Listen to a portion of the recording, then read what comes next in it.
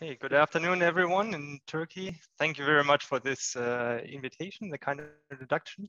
So after these two beautiful talks on skyrmion fundamentals, my talk will be more on the applied side, how we can control skyrmions for device integration, especially how to achieve deterministic and ultra-fast creation, annihilation, and propagation of magnetic skyrmions.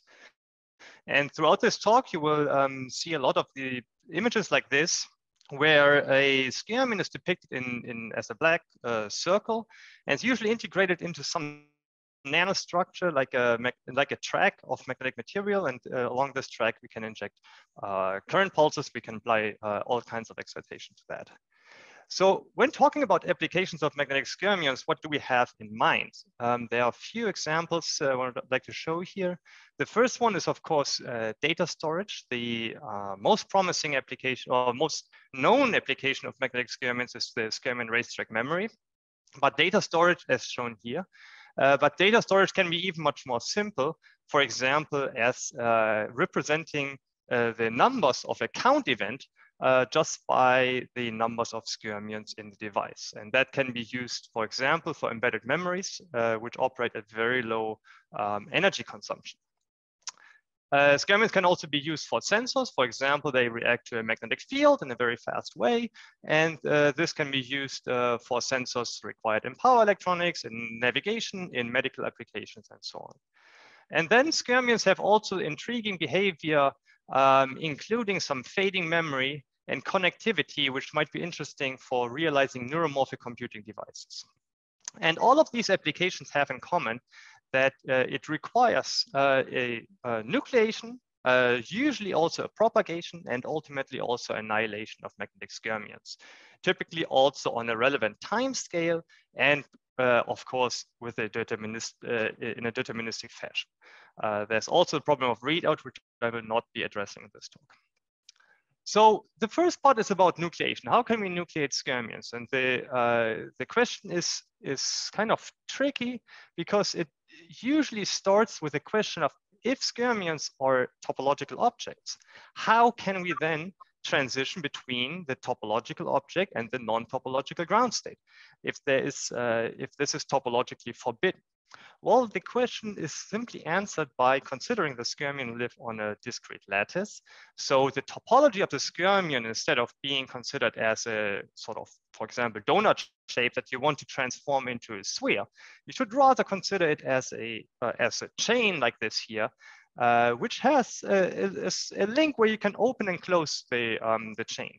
And this is also illustrating the fact that you can brute force, of course, create or annihilate the skyrmion, which costs a lot of energy. But if you have the correct handle, if you know how to open and close this chain on this position here, then it can be relatively easy and done with low energy. And for this particular talk, I will focus on two device-compatible mechanisms that allow such nucleation in a fast and deterministic manner. So that first one would be spin-orbit-torque nucleation, and the second one would be laser-induced nucleation. So for the spin-orbit-torque nucleation, we need two ingredients, basically. The first one is a vertical inversion symmetry breaking of the material. So in this case here, you have a superstructure where you have at the first layer, you have a heavy metal, can also be a topological insulator, where you have strong spin-orbit interactions. And on top of that, you have a magnet. And then the third layer would be a different material that is not magnetic, but also not the same as the one below. So this gives you inversion symmetry breaking that gives rise to this spin-orbit torque and also to the Giler-Shinsky-Maria interaction in the material. The second ingredient that you need is then lateral symmetry breaking. So if that film is uniform, you will it will not produce any skyrmions when you inject a current. So you need some inhomogeneity in lateral directions. So that can, for example, be a defect where locally the magnetic anisotropy is reduced. You can also change any other micromagnetic parameters just locally. So this is now here showing the X and Y dimensions of that strip, and here in the Z direction, the anisotropy. So if you combine this and then inject a current pulse of exceeding a certain threshold amplitude, then you will see that you will actually switch locally the magnetization from up to down near that defect here, where the necessary in-plane field provided for the spin-orbit Toc switching is provided by the Johansson-Maria interaction. You can then, by applying continuous or continue to apply this current pulse, move away this locally switched area, which is not yet a topological object, but is rather like just a magnetic bubble. You can move that away from that defect. And ultimately, once you switch off the current, because the energy of this defect here is so high, it will transform itself into a magnetic skyrmion. And this mechanism is quite universal. It has been studied by many groups, even a lot of them before our publication. And it's not limited to spin orbit Toc generation, but it also can also be seen in spin transfer Toc. So essentially the key behavior here is, oh, actually, let me go to the experiment first. The experiment shows that we have indeed deterministic nucleation of magnetic skyrmions above a certain current threshold. So here we plot the current pulse length and the current density, and the phase diagram resulting from that is that we have above this line here, we have deterministically skyrmions, and below that line, we have deterministically no skyrmions after applying the current pulse. And interestingly here, you can generate skyrmions with current pulses below a nanosecond and at quite reasonable current densities. So that is all device compatible. And the exact function that follows here is very similar to principally identical to the one that you observe for spin orbit Toc switching, uniform spin orbit Toc switching as an MRAM technology. So this is quite well understood. And in the experiment, we can also do imaging, and we see that if we synthetically generate a magnetic track where we have a constriction here, and that constriction is breaking the inversion, is breaking the lateral symmetry. So this is the point where the skyrmion can then nucleate. Indeed, when we inject the current pulse, we see that skyrmions nucleate from one of those corners here. We can move them away by further current pulses. We can also nucleate skyrmions on the opposite side of that constriction, and again move the skyrmion away from that point. So that's a viable way of nucleate skyrmions in a racetrack memory. It is fast, so it's happening on a nanosecond timescale, or even sometimes sub-nanosecond timescale, and it is defect driven. That's an important point here. So you need this lateral symmetry breaking to nucleate these skyrmions. Quite differently from that is the phenomena of laser-induced nucleation. So there's a number of differences, but I want to highlight two. The first one is that if we illuminate an initially saturated magnetic sample by a single femtosecond laser pulse, we get an entire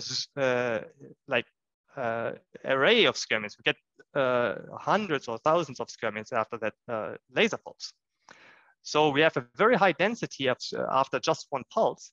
And if we plot the distribution of these skyrmions, so we repeat the experiment over and over again, we plot and we overlay all of these images, we see an image that looks like this one here, where we identify that more or less the distribution of these resulting textures is random. So the remaining variation that you see here is just short noise.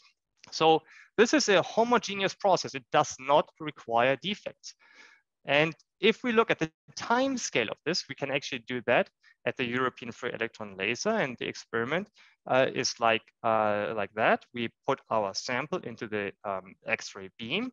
We initially start with the sample that is saturated, then expose it to a laser pulse, and then to an X-ray pulse. And the X-ray pulse is then scattered from this resulting state here and detected on a detector in the far field, and by that recording the Fourier transform of the magnetic pattern here.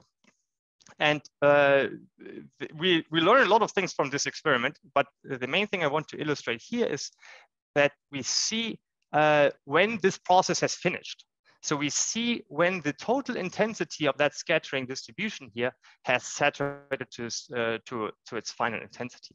And we see that this happens actually in 300 picoseconds. So this process is very fast. So remember that even the simulation that I showed before for spin orbital induced nucleation took about 6 nanoseconds. In this case here, for a single skyrmion, in this case here, we are nucleating hundreds of skyrmions in only 300 picosecond duration. So this process is even faster than current induced nucleation. And importantly, it does not require any defects of the material. So we just illuminate a homogeneous material and we still get skyrmions out of that.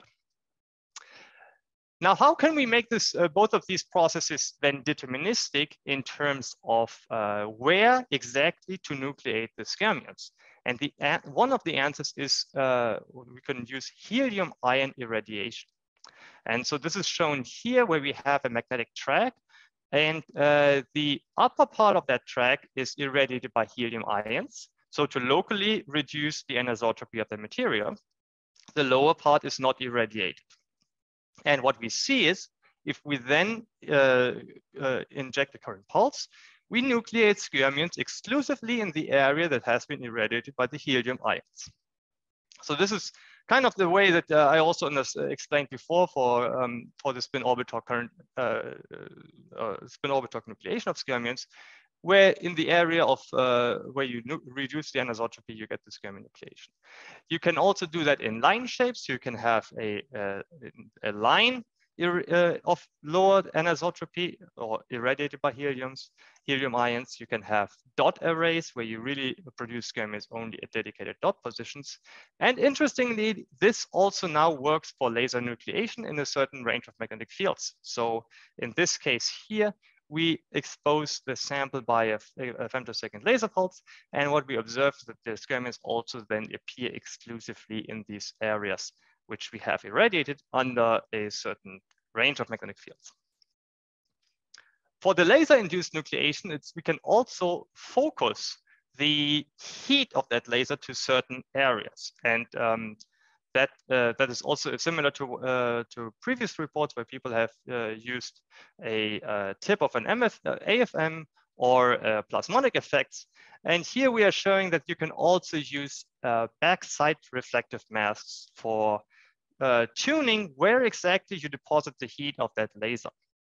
For example, if you start with a sample that has a magnetic film here and a transparent layer on top and a metallic layer behind, then in that case, you have matching between the magnetic layer and the metallic layer so that there is more light being transmitted and less being reflected at this interface and more being reflected at this interface. You know, when you have a metallic film, the metal to air interface is quite strongly reflecting. So the metallic film usually looks like a mirror.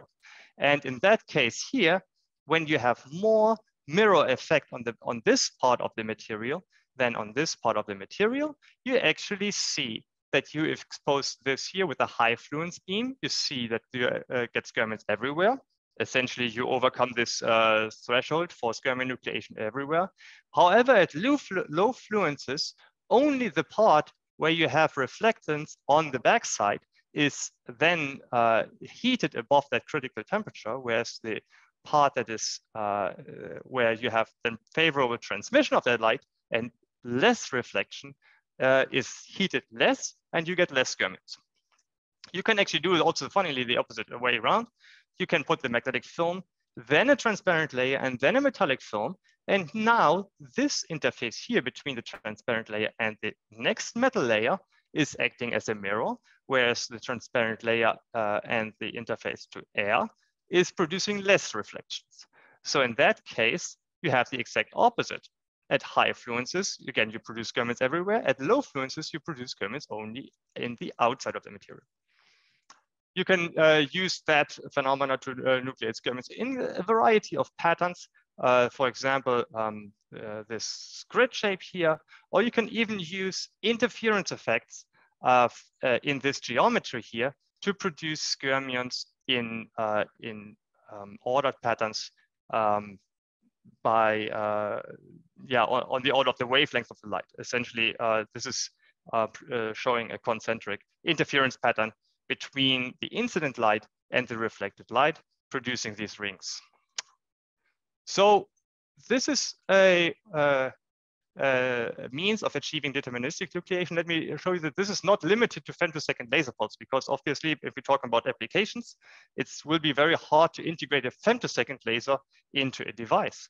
However, as other groups and have also reported, you can induce skyrmions by heat even on a slower time scale. For example, this material, this report here has shown that you can induce skyrmions by Joule heating of the material on a time scale of a few nanoseconds. This experiment here has shown that if you put a heat element next to the magnetic track here, you can induce a transition from a stripe domain state to a skyrmion lattice. So this is on a even slower time scale, and this is on a very slow time scale in a TEM experiment, where they heated this sample statically on a very slow time scale above critical temperature, and then cooled down. And what they see is when they actually exceed the temperature of in this case 650 degrees Celsius, they come back to a high density of magnetic skyrmions. If they heat slightly below that temperature, they get to a state with very low skyrmion density. Okay, now we have looked at the nucleation. Now what about propagation? So here I would also like to pick two examples. The first one is magnetic field induced motion, because this is interesting for sensors. Here the experiment is that we have a skyrmion containing disk.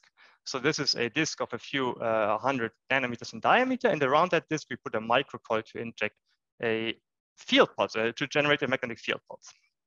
This is a simulation of the geometry. So here is the current conducting microcoil, and it's producing a field on the order of a few tenths of millitesla at the skyrmion position. So here are the two skyrmions. And here's a time-resolved video of what happens to the skyrmion state if we apply such a magnetic field pulse. And here you see that here's the shape of the field pulse, and you see that the negative pulse is producing a new domain here. That new domain is actually displacing that skyrmion, and upon reversal of the field pulse, the new domain is annihilated and the skyrmion returns back to its initial position. And the entire duration of that video is 14 nanoseconds. So this is a very fast and deterministic response to a magnetic field pulse. Another type of dynamics is motion of the skyrmion over long distances. And that has been proposed, especially by this paper of Albert Fert's group and others, that you can use spin orbit torque to drive skyrmions very efficiently and very fast. And this experimentally has been realized in this paper here by a group of Jeff Beach, where they have seen that you can actually drive skyrmions with velocities of 100 meters per second by, I would say, reasonable current densities. It has also been observed by the group of Axel Hoffmann et al., even earlier than that, is that you can drive skyrmions with this means at very low current densities, but then also reaching very low speeds. So in terms of speed, it's actually very interesting to note that the speed of skyrmions ultimately is limited. And this is something surprising, because in the original model by Thiele, so if we look back also at these graphs here, you would anticipate that actually the velocity scales linearly with the current density. And this is actually true up to a certain point. And when you drive skyrmions then faster, it's interesting to see that here is the skyrmion data in black and the domain wall data in orange, that above a certain velocity, you actually also saturate the velocity of the skyrmions. And this is surprising, because according to the Thiele model, where you assume that the skyrmions are a rigid particle that you just displace by the current but not change its shape, the velocity would not be limited. So why is this so? So interestingly, the velocity is also limited in micromagnetic simulations. And that's shown here. So this is a pure simulation plot. Initially, it starts linear with, so this is the regime that's been measured before. So here, the velocity scales linearly with current density, but ultimately it saturates to a velocity very similar to that of the domain wall. And the reason being is that as you drive skyrmions fast, they ultimately transform into this shapes like this, which more or less look more like a pair of domain walls and much less like a rigid skyrmion. So the assumption that skyrmions would be rigid does not hold at very high current densities. So what we find by scanning a variety of different material parameters is that skyrmions actually never move faster than domain walls. So if you want, that's not too bad. As you see, the velocity that you can reach is still quite high, but you should consider that if you want to have a material where skyrmions move fast, you need to also realize fast domain wall motion. That's experimentally usually much more accessible. Now coming to the third part, annihilation. So here I propose a mechanism of laser-induced annihilation. And the reason is, let me show how this works. So essentially, when we start at a certain field in a saturated state, we reduce the field, and then we expose the system to a laser pulse. If the field is low enough, we would produce a skyrmion state. This is shown here. So this is a meter-stable saturated state that's transformed into a skyrmion state. Now what we find is when we increase the field of that same skyrmion, we expose it again to a laser pulse, we annihilate the skyrmion. So the hypothesis here is actually that the laser-induced dynamics always transform the skyrmion into the system into ground state. Essentially, you heat it so much that whatever system relaxes to is actually the global ground state of the system. And if we plot here the energy of the skyrmion as a function of radius for various magnetic fields, we can actually analytically understand that at certain magnetic fields, the skyrmion state would be the global ground state.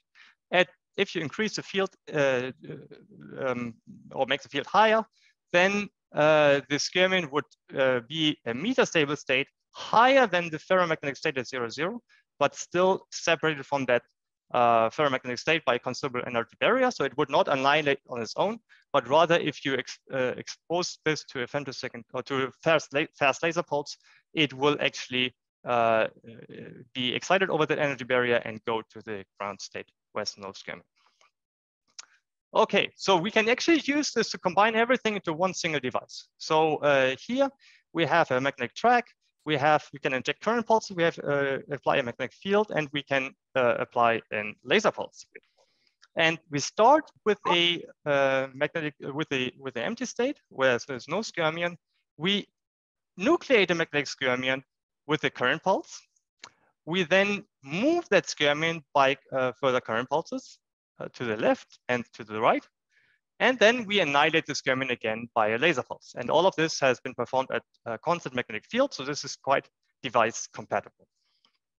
Okay, with that, I would like to thank now all the contributors to this work. This has been a combination of several papers. So there's a lot of people involved here. I would like to especially thank Bastian Fau, Lisa Marie Kern, and Katinka Gerlinger and Stefan Eisebeth from TU Berlin and the Max Born Institute in Berlin.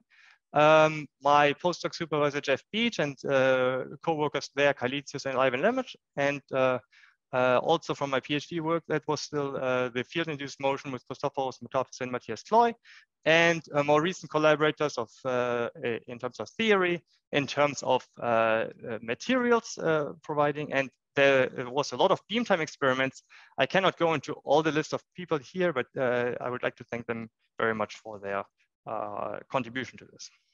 So with that, let me summarize and outlook. So first of all, I hope I convinced you that we have now skyrmion, nucleation, propagation, and annihilation quite well under control.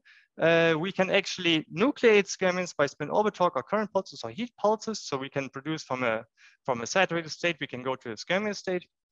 We can propagate skyrmions by magnetic fields or current pulses. We can annihilate them again by light pulses and integrate everything into a functional device. We can make this deterministic positioning by helium irradiation, and the speed is on the order of picoseconds to maybe up to 10 nanoseconds. So this is all device compatible. So what is next? How can we actually now reach a higher TRL technology readiness level? Is I actually encourage people to think beyond racetrack memory applications, not only because racetrack memory is kind of difficult to design, but also because there are, I think, better cases where SKYRMION can make a unique contribution to a problem that is where there is no incumbent technology. So for memory, we have, I think, quite good memories, but there's other problems in the world that have no technology solution yet. And for that, we also need to communicate better with industry, identify concrete needs, and define use cases. I think there's, again, a lot of promising functionality of SKYRMION that we can use for addressing actual problems that exist. We just need to identify what those problems are. And then solve the problem of non-invasive readout is certainly something that needs to be addressed, and solve the problem of temperature stability, meaning that the devices should work the same way at minus 20 degrees Celsius up to 150 degrees Celsius usually. So that is another kind of engineering kind of question that needs to be addressed. Okay, with that, I would like to thank you for your attention, and I'm very open for questions. Yes, thank you, Dr. Felix. Comments or questions?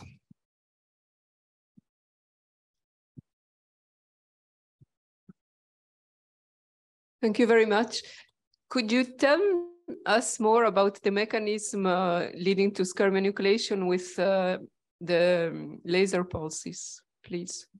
Yes.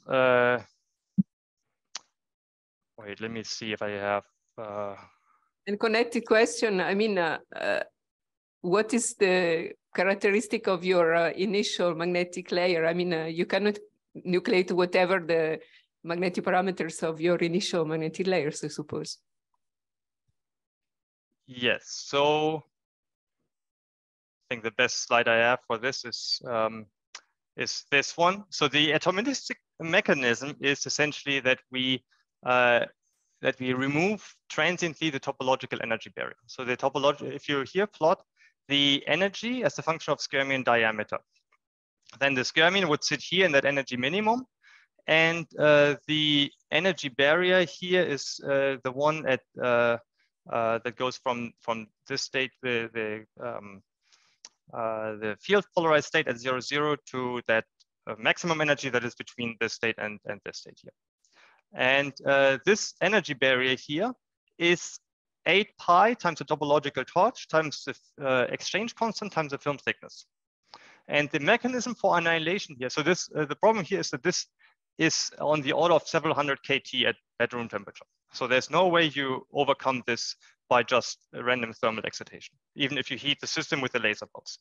So the mechanism is different, namely that we actually reduce the effective exchange coupling by driving the system very close to the Curie temperature, not over the Curie temperature because there you have no order, but just below the Curie temperature, we find a phase where the exchange constant is very low. So you can have a rapid changing of topological charge because that energy barrier is essentially 0, but you have still enough exchange to produce a order over a few spins, enough to have a seed for a magnetic skyrmion. And then moreover, our layer system, you also asked about the material. So the system here is a multi-layer of cobalt platinum, or in other cases, platinum, cobalt, iron, boron, and MgO. And this is a succession or a layer of magnetic and non-magnetic materials.